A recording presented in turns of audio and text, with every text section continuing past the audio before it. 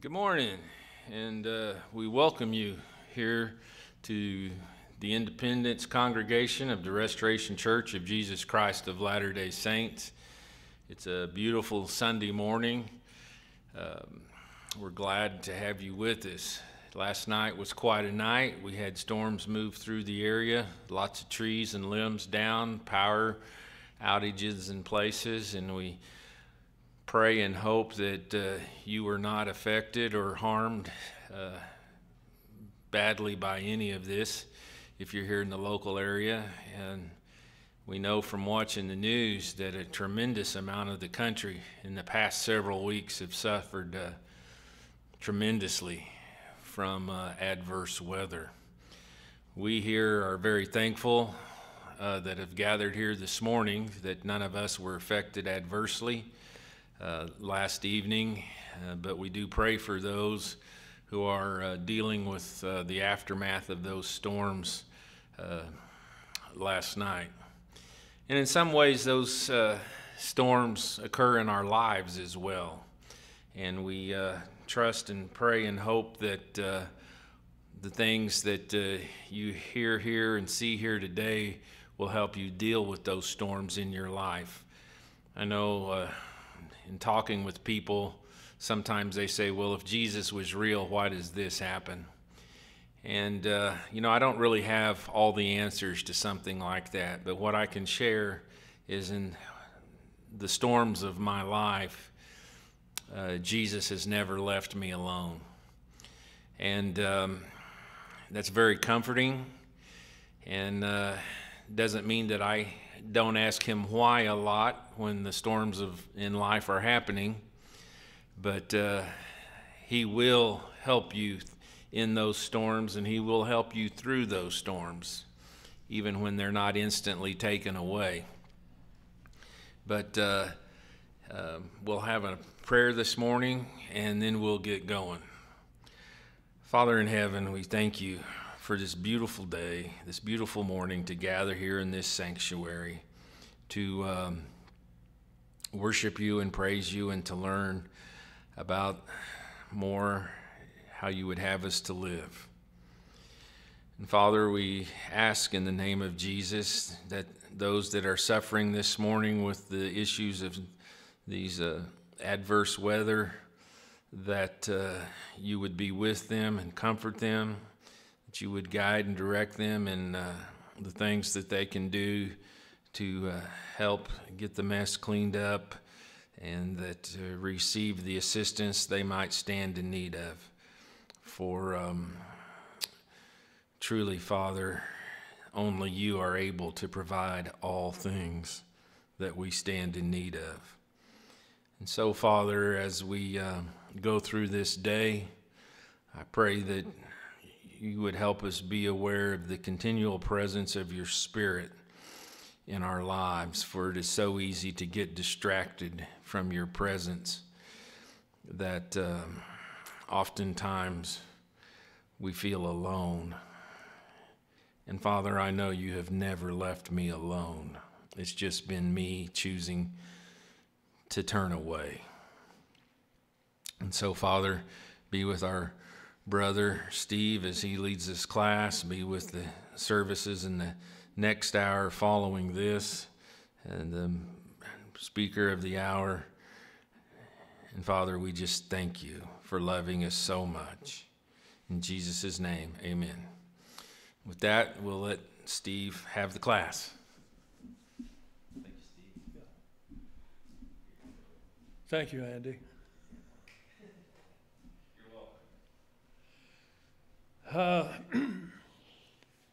We left off last time at verse 37 of the 4th chapter of Helaman. And much of this chapter so far has been, in the 3rd chapter too, has been how the people would suffer because of their unrighteousness. And once they had suffered enough, they would repent and come back. The Lord would start blessing them again. They'd start prospering again. And within 2 or 3 or 4 years, because of the pride and the envy and the greed and all these things that entered in and secret combinations and everything, within 3 or 4 years, the Lord brought suffering on them again because they lost the Lord. And pointed out the fact, which is probably the best scripture in regards to what I'm just about to say, is in Alma chapter 16, verses 132 to 142, where Alma is telling the poor Zoramites, the ones that were kicked out of their synagogues, that it was good that they were kicked out of their synagogues, because sometimes if a people are persecuted and suffering, they remember God. And it goes on to point out that even more blessed are they who humble themselves because of the word without being compelled to know. Well, that's what we're trying to do with this class. We're trying to present the word in such a way that it'll bring us into a condition that we can serve the Lord in our lives and be witness to the world, which actually was the commission of this church, was to restore the gospel and take it into all the world. And that means our neighbors around us, if we're not sent forth. Okay? So now we're going to begin the class today where we left off, Helaman 4, verse 38. And this is in 11 BC. This is only 11 years before the birth of Christ. And it came to pass in the commencement of the 81st year, they did go forth again against this band of robbers, and did destroy many. And they were also visited with much destruction. And they were again obliged to return out of the wilderness and out of the mountains unto their own lands, because of the exceeding greatness of the numbers of those robbers which infested the mountains and the wilderness. Now, the growth of this secret band of Gadianton robbers is a direct result of transgression.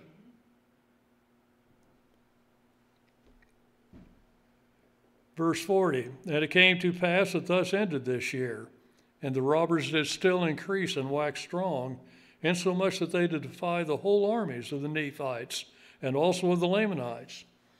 And they did cause great fear to come unto the people upon all the face of the land. Yea, for they did visit many parts of the land, and did do great destruction unto them. Yea, did kill many, and did carry away others captive into the wilderness. Yea, and more especially their women and their children. And now this great evil which came unto the people because of their iniquity did stir them up again in remembrance of the Lord their God. You know, this is only a little worse than what we've got it today with the crime, the corruption in politics, the corruption in law enforcement, the corruption in all these things that are going around us today. Verse 43, and thus ended the 81st year of the reign of the judges. And in the 82nd year, they began again to forget the Lord their God. And in the 83rd year, they began to wax strong in iniquity. And in the 84th year, they did not mend their ways. And it came to pass in the 85th year, we're down to 7 BC now.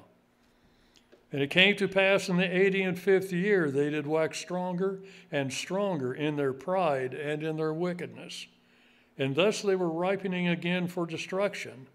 And thus ended the 85th year. And thus we can behold how false and also the unsteadiness of the hearts of the children of men. See, the specific points of the doctrine of Jesus Christ is faith, confession, repentance, baptism, and the one that's hardest of all, enduring to the end. These people could not endure. They'd get the confession, they'd get the repentance, they'd get the baptism right, and then they wouldn't endure. And that's for all of us who have been baptized and received the baptism of water and the Holy Ghost. That's where we are. We're in that period of endurance. Verse 48. And thus we can behold how false and also the unsteadiness of the hearts of the children of men. Yea, we can see that the Lord in his great infinite goodness doth bless and prosper those who put their trust in him. Yea, and we may see at the very time when he doth prosper his people, yea, in the increase of their flocks, of their fields, their flocks and their herds, and in gold and in silver and in all manner of precious things of every kind and art, sparing their lives and delivering them out of the hands of their enemies, softening the hearts of their enemies, that they should not declare wars against them, yea, and in fine, doing all things for the welfare and happiness of his people. Yea, then is the time that they do harden their hearts, and do forget the Lord their God, and do trample under their feet the Holy One. Yea, and this because of their ease and their exceeding great prosperity. We saw that Steve? after night. Yeah, Andy. Pardon me for interrupting Sure. you. Let's go back up to verse 49. They just something there I've never seen before. Okay. Increase of their fields, their flocks, and their herds, and in gold and silver, in all manner of precious things of every kind, and art. Yeah. I've never picked up on the and art before. I'm sorry to get distracted, but that just really, it's like, wait a minute, I've never. Well, that's a gift of God too. No, and I agree, because, music is considered art. There's a lot of things that are considered art. Acting is considered an art, even though that's not my bailiwick, and I don't really understand how acting is considered an art. But I guess maybe it is part of the things that we were talking about, the secret combinations and all this. I guess deception. You can be artful in the form of deception. Sure. Sure. I guess that acting could be an art, because you're able to convince people what's not real is real. And so, but no, I'm sorry, Yeah. again, I apologize. It just, whoa, wait a minute, it's art. But yes, I mean, we look at a lot of the things, the artifacts that are found, and I mean, they marvel at the quality and the intricacy of all of that. Yeah, and Carvings that's, since you brought up art, that's one of the reasons, besides it fits geographically with the movements of the people and the ups and the downs and this, that, and the other, archaeologists have accepted for a long time that the center of that civilization, the beginning of that civilization, was the city of Kaminalhuyu, which is mostly buried by Guatemala City now, because the art patterns throughout Latin America, they can trace them back and date them and this, that, and the other. They all transmit out from that location. From that, we can be assured that that was the city Nephi, because that was their first high culture. Because Laman and Lemuel pretty much lived off the land. They weren't builders and stuff until long after the destruction of the Nephites. They mostly inherited what the Nephites abandoned. Remember when Mosiah left, and maybe I didn't emphasize this enough, when Mosiah left, he was leading a remnant. Everybody else had fallen either victim to the Lamanites or joined the Lamanites. And that was just a remnant he took into the land of Zarahemla. They were a minority among all these descendants of the tribe of Judah. This is why we have all this trouble with the kingmen. These people are claiming royal blood, and they think they should have the right to rule. Just like Laman believed he should have the right to rule because he was the firstborn son. You had something, Roland? It mentioned the art. And there are times the woodworking I do becomes art. And it said when they were closer, improved in this and improved in that. And what I find when I'm the closest with God is when some of my pieces become the best. Yeah. There's just something about it that it suddenly becomes better. You know, we can take virtually any gift of God and use it for either good or evil. Art's one of them. And the condemnation somewhere in Isaiah when the Lord is condemning the people, and or no, maybe it's anyway. Speaking of the last days, and one of the things it's speaking of is pretty pictures. Well, in those days, they didn't have any idea what television was. They didn't have any idea what a movie screen was. They didn't have any idea of what could come over a cell phone, or what a cell phone was, or even Morse code for that matter. And you see, in art, the human perception appreciates art. We appreciate the structure of these support beams coming up the walls of this church. We appreciate that leaded window back there. All things are made and created to bear witness of me. And by the way, that's in Genesis 6:6:6. Funny number, but I know this is an aside. But let me look at Genesis 6:6:6 here and see what it says. And you know, early on when I was preparing for this class, it was impressed on me to use this, and I didn't see anywhere where it fit. But now I see where. It's our conversation. Genesis 6:6:6. Well, Genesis 6, verse 66. And behold, all things have their likeness. All things have their likeness. And this is only in the inspired version. This is not in any other version of the Bible. And all things are created and made to bear record of me. Boy, what an important statement. Both things which are temporal and things which are spiritual, things which are in the heavens above and things which are on the earth, and things which are in the earth, and things which are under the earth, both above and beneath. All things bear record of me.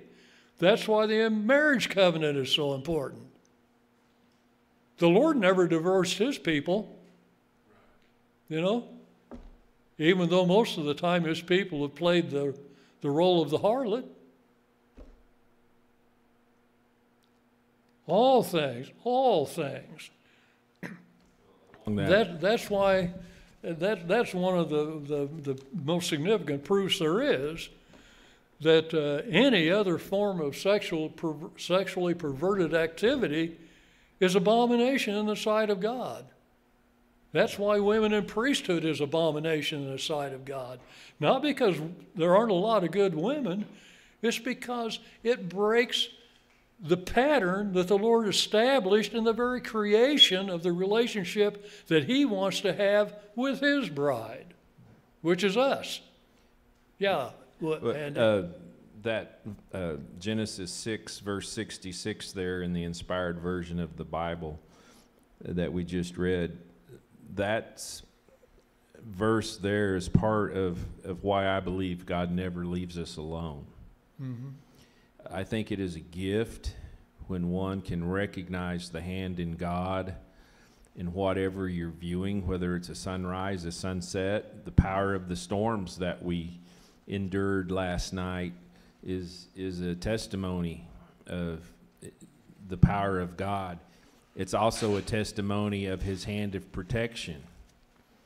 And I'm sure there are those this morning that question, how can I say that? Because I've got a tree laying on the roof of my house. There's one right over down the street here that we saw earlier this morning.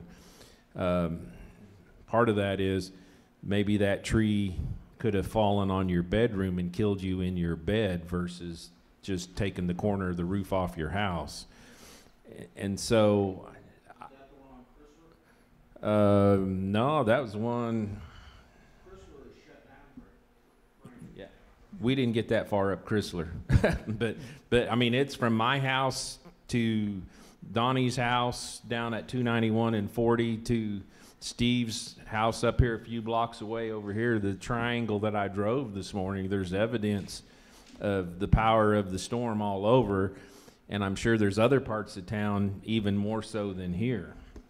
And so I understand why people can say, you know, why did this happen to me, you know? And at the same time, I think we don't always recognize how much worse it could be. But all things were created to bear testimony of God. And that 3-letter word with just 2 letters, A, L, and L again, encompasses a lot. It encompasses everything. Everything. And so everything. In and through all things. Yes, in and through all things. And sometimes it's not just the things of nature, but it's the activities that that happen as well. You know, I'm sorry that the signs aren't up anymore, but when I used to walk outside a lot for exercise early in the morning, I'd walk backyard after yard after yard and have these signs up saying, "This city is the city of my God." I'm sure those people were praying for protection for this place, because this is the place of the New Jerusalem. And if the Lord doesn't protect it, you know, the promise is that we'll inherit the Gentiles. That's a temporal thing. We're certainly not going to inherit them spiritually. That's a temporal thing. If we weren't praying for this protection, and if there were no righteous in this city, it would be destroyed just like everything else. But if we're going to have anything to inherit from the Gentiles, we better be praying for this place. Well, let's move on.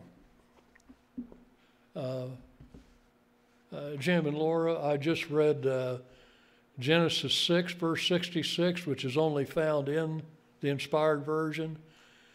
And you can read that for yourself, and I'll go on with reading out of the Book of Mormon. That's where God is, basically God is in all things bear witness of God. Let's see. Okay, 49. Well, let me pick up at 49 anyway. Yea, and we may see at the very time when he doth prosper his people, yea, in the increase of their fields, their flocks, and their herds, and in gold and in silver, and in all manner of precious things of every kind and art, sparing their lives and delivering them out of the hands of their enemies, softening the hearts of their enemies that they should not declare war against them, yea, and in fine, doing all things for the welfare and the happiness of his people. Is that why this place is being protected? Yea, then is the time that they do harden their hearts, and do forget the Lord their God, and do trample under their feet the Holy One. Yea, and this because of their ease and their exceeding great prosperity. Boy, where have we heard that word ease before? At ease in Zion? Woe, woe, woe to those who are at ease in Zion. Incidentally, the Hebrews didn't have words like good, better, best. They used repetition. So woe, woe is pretty strong. Woe, woe, woe is the ultimate.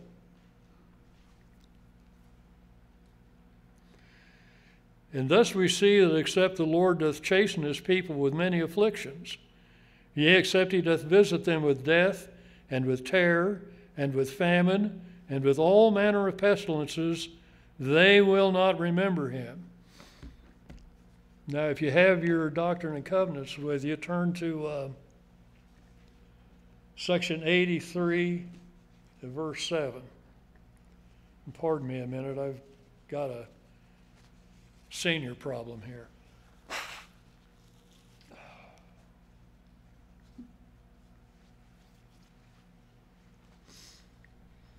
Now remember what I just read. Yea, except he doth visit them with death and with terror and with famine and with all manner of pestilences, they will not remember him. Doctrine and Covenants 83:7. And now I give unto you a commandment to beware concerning yourselves, to give diligent heed to the words of eternal life. What is that? Every word that proceedeth forth from the mouth of God. You're going to hear that from me as long as you'll tolerate me standing behind this pulpit. To give diligent heed to the words of eternal life. For you shall live by every word that proceedeth forth from the mouth of God. Where did I read that from just last Sunday? I read it from section 95, verse 3, A and E, exact same words. For you shall live by every word that proceedeth forth from the mouth of God.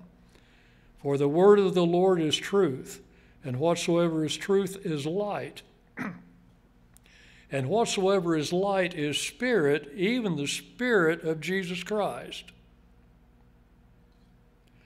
And the Spirit of Jesus Christ giveth light to every man that cometh into the world.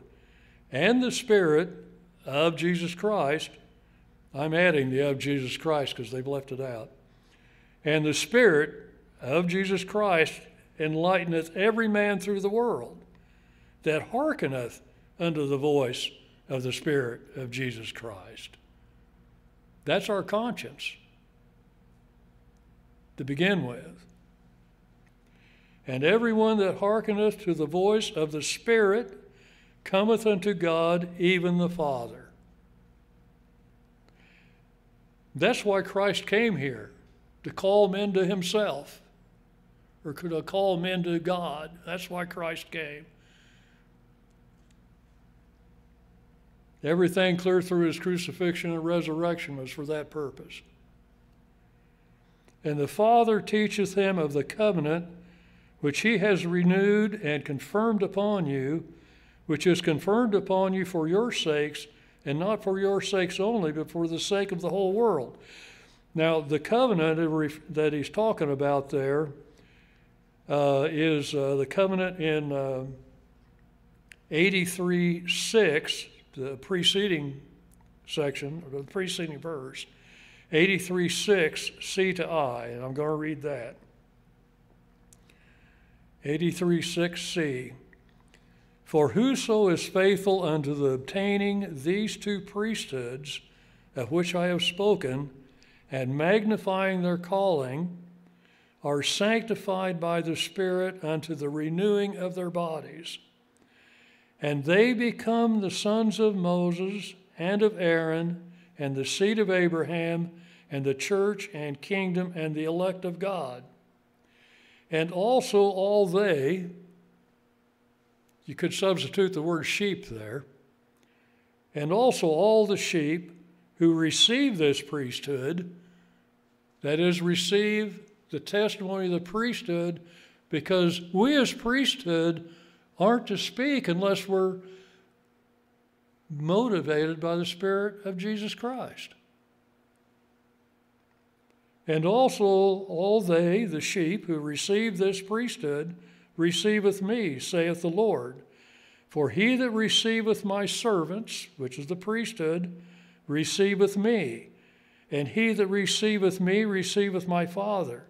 And he that receiveth my Father receiveth my Father's kingdom. Therefore, all that my Father hath shall be given unto him. That's a promise to us. That's a covenant to us, if we uphold our side of the covenant. And covenants can only be broken by death. That's where they differ from a contract. The only way you can choose to get out of this covenant, or we can choose to get out of this covenant, because we've all entered into this covenant through baptisms of water and the Holy Ghost, is to die spiritually. That's the only way we can get out of that covenant. I forgot where I was, so I'm going to start with F. Therefore all that my Father hath shall be given unto him. And this is according to the oath and the covenant which belongeth to the priesthood. Therefore all those who receive the priesthood receive this oath and covenant of my Father, which he cannot break, neither can be removed, because covenants can only be broken by death. God is eternal. He can't die. The only ones who can die are us. We're the only ones who can break the covenant. And we do that by not living according to every word that proceedeth from the mouth of God. That's our covenantal conditions. But whoso breaketh this covenant after he hath received it, and altogether turneth therefrom, shall not have forgiveness of sins in this world, nor in the world to come. And all those who come not unto this priesthood, which ye have received, which I now confirm upon you who are present this day, by mine own voice out of the heavens, and even I have given the heavenly hosts and mine angels charge concerning you. Okay, now let's skip back down into 7 again. 7e. And the Father teacheth him of the covenant, which he has renewed and confirmed upon you. Let me see here. Let's go back. Let's restart this with paragraph C. And the Spirit giveth light to every man that cometh into the world. Now that's the Spirit of Jesus Christ. And the Spirit of Jesus Christ enlighteneth every man through the world that hearken unto the voice of the Spirit of Jesus Christ. That Spirit of Jesus Christ is given by the Holy Ghost. It's given by the ministry of angels. And it's given by ministers chosen and ordained unto that authority. And we tend to get away from that.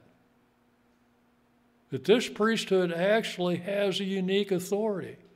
Another place that this is the only church upon the face of the planet in which I am well pleased. And everyone that hearkeneth to the voice of the Spirit cometh unto God, even the Father. And the Father teacheth him of the covenant which he has renewed and confirmed upon you, which is confirmed upon you for your sakes, and not for your sakes only, but for the sake of the whole world. And the whole world lieth in sin, and groaneth under the darkness and under the bondage of sin. And by this you may know they are under the bondage of sin, because they come not unto me. For whoso cometh not unto me is under the bondage of sin. And whoso receiveth not my voice is not acquainted with my voice, and is not of me. And how is the voice delivered? By angels, by the Spirit of Jesus Christ, by priesthood called and ordained to be his spokesman, to stand in his stead in the church. That's why women priesthood is inappropriate. Because you turn the marriage of the similitude of the marriage of the Lamb into a lesbian marriage. Because the priesthood stands in the stead of Christ as the groom in Christ's absence. And by this you may know the righteous from the wicked, and that the whole world groaneth under sin and darkness, even now. And your minds in times past have been darkened because of unbelief, and because you have treated lightly the things you have received. Do we treat lightly the things that we have received? Because of unbelief, and because you have treated lightly the things you have received, which vanity and unbelief hath brought the whole church under condemnation. And this condemnation resteth upon the children of Zion, even all, and they shall remain under this condemnation, until they repent and remember the new covenant, even the Book of Mormon, and the former commandments which I have given them. Now, this is given in September 22nd, 1832. Not only to say, but to do according to that which I have written, that they may bring forth fruit meet for their Father's kingdom. Otherwise there remaineth a scourge and a judgment to be poured out upon the children of Zion, for shall the children of the kingdom pollute my holy land? This land that we're praying to be spared the destructions? Shall the children of the kingdom pollute my holy land? Verily I say unto you, nay. Now let's turn to Isaiah 42.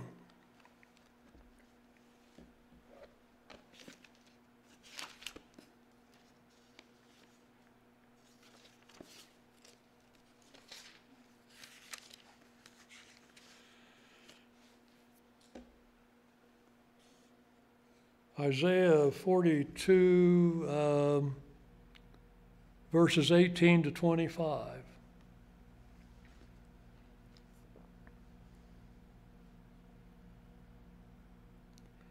Isaiah 42, 18 to 25.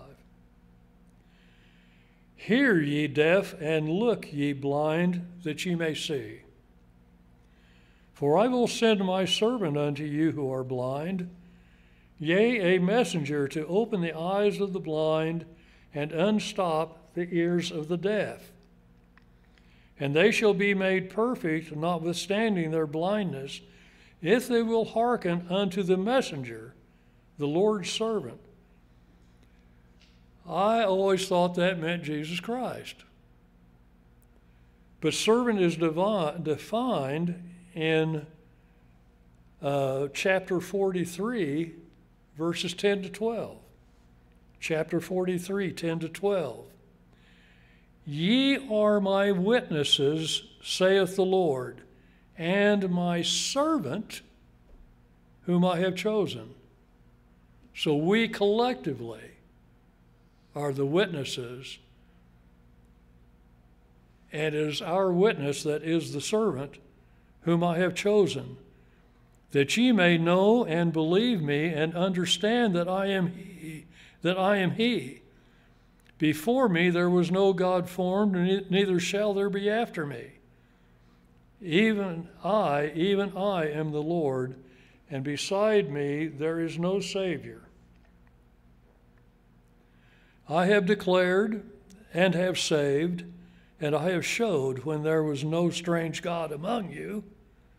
Therefore ye are my witnesses, saith the Lord, that I am God. There's a qualification in that verse 12. I have declared and have saved, and I have showed when there was no strange God among you.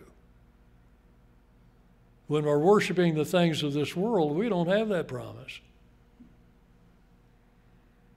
I have declared and have saved and have showed when there was no strange God among you.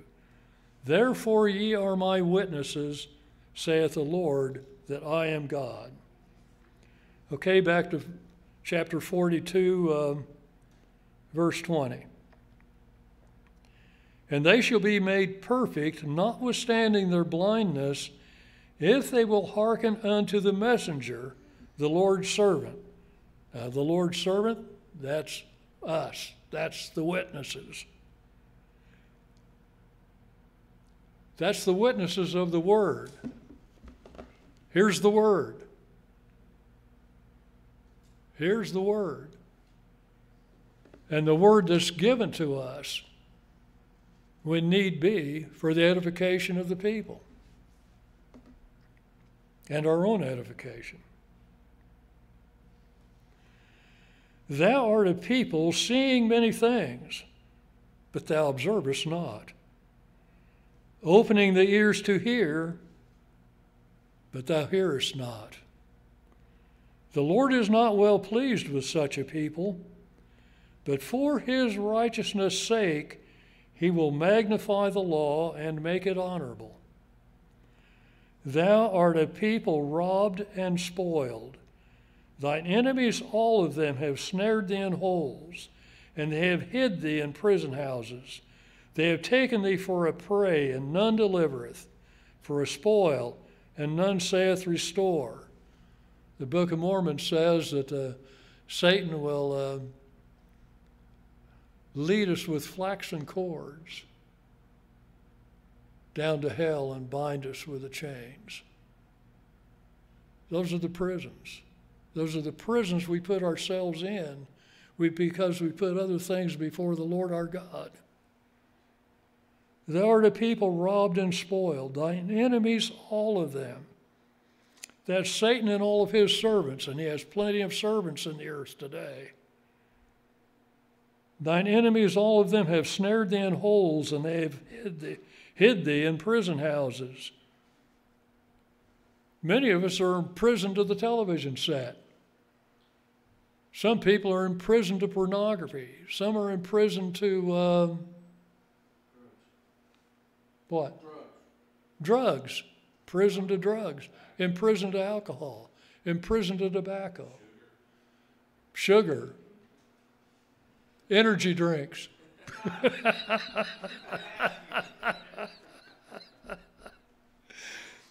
What?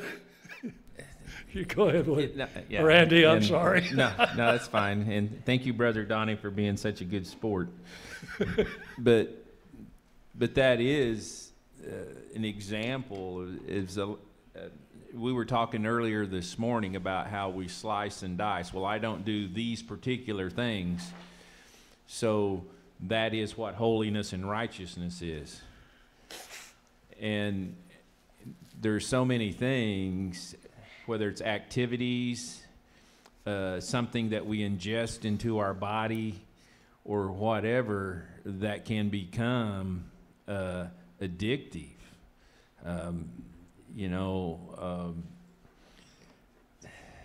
There's just so many things that we're capable of wasting time on. And what, along with some of the conversation we were having before class started, part of the struggle in dealing with each situation as its own situation, what one man does is labor and work to provide for his family can become a god to another person. It's hard to separate that. Well, if one man's, I'm just going to use craftsmanship because it talks about gods of the making of our own hands. Yeah. Okay. Roland's a woodworker, and he mentioned earlier in this class even that the closer he is to God, the better his efforts and his product that he turns out is. And it's a fine line between acknowledging the gifts of my talents to God versus becoming caught up in, look how well I can do. And switching from being blessed by the Lord to, I am the one that does this. And so, while it's nice to have blanket policy to cover everything, as those things become as individuals as we are. Again, because one man's ability and what he uses as labor to provide for his family can become a different individual's downfall because of their pride of what they can do.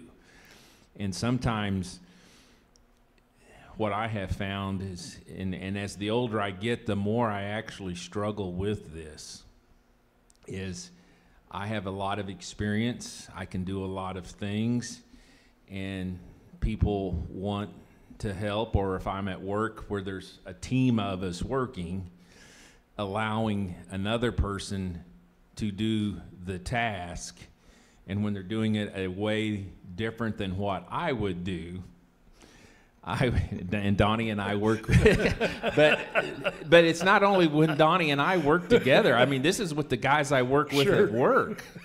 Wait a minute. You know, sometimes standing back and letting someone else make a contribution, especially when I don't deem it as well as what I could do, is difficult. I had an experience a number of years ago. I became friends with a man that had a hot dog cart, and he was outside the Lowe's store down here.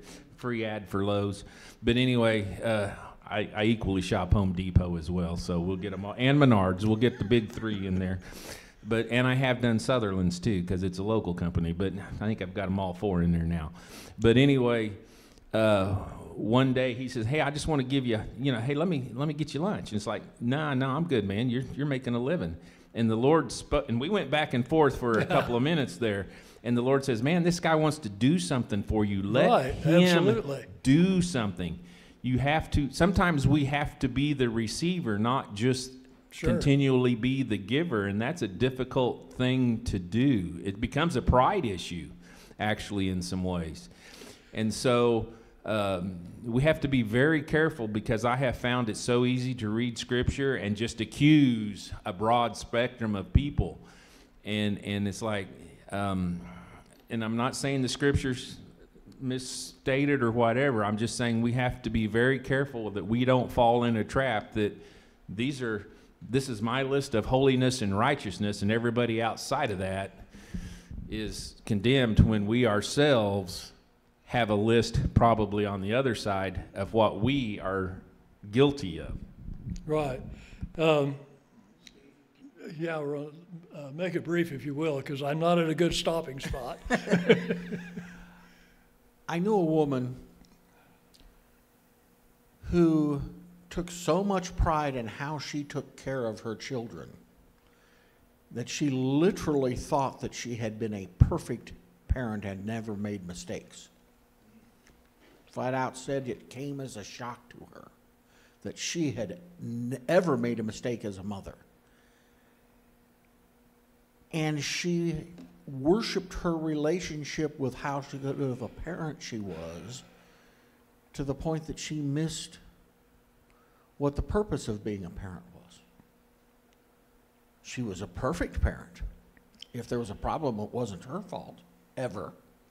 And I personally know that I was not a perfect parent. I wish I had been, but I wasn't. And we can literally get into worshiping any project that we do to the point that we lose sight of the reason for trying to do it perfectly. The reason for trying to do it perfectly is to bring honor and glory to God, period. Yeah, thank you. A couple other points I wanted to make on that, what this reading out of the 83rd section. I'll find it here. 8A, that's section 83, 8A. And your minds in time past have been darkened because of unbelief, and because you have treated lightly the things you have received, which vanity and unbelief hath brought the whole church under condemnation. And this condemnation resteth upon the children of Zion, even all.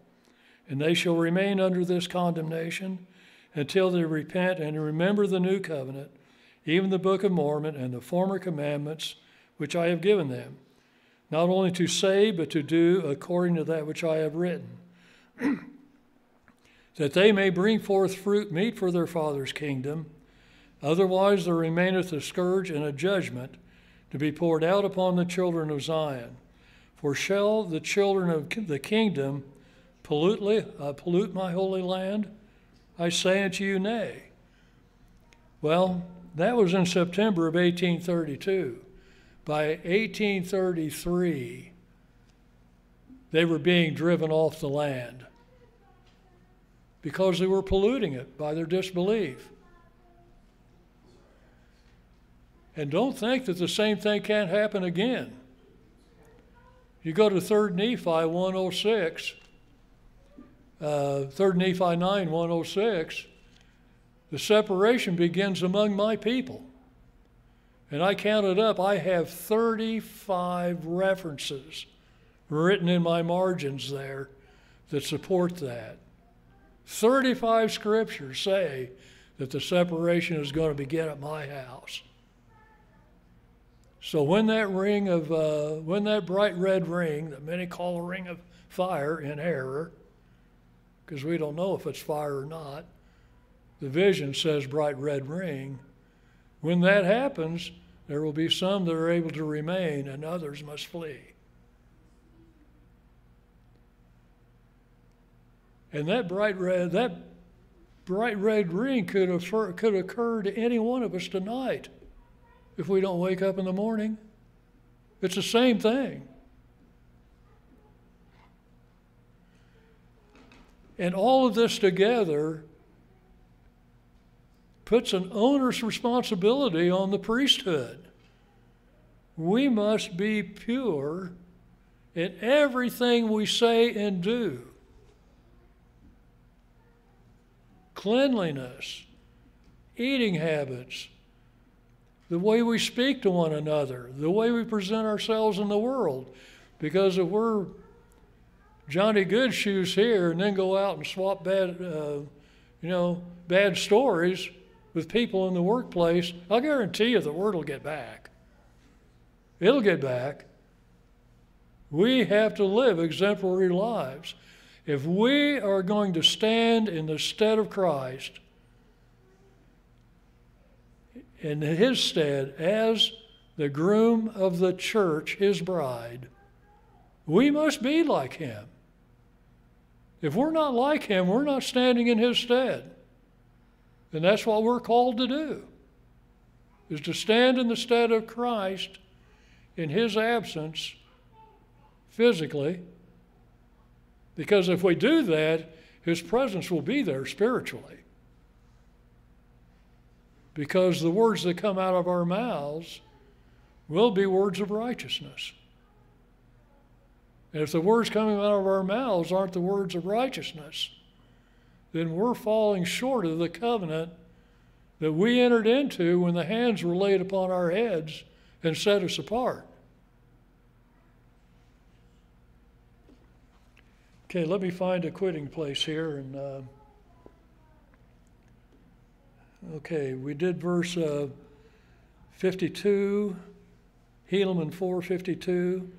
And thus we see that except the Lord doth chasten his people with many afflictions, yea, except he doth visit them with death and with terror and with famine and with all manner of pestilences, they will not remember him.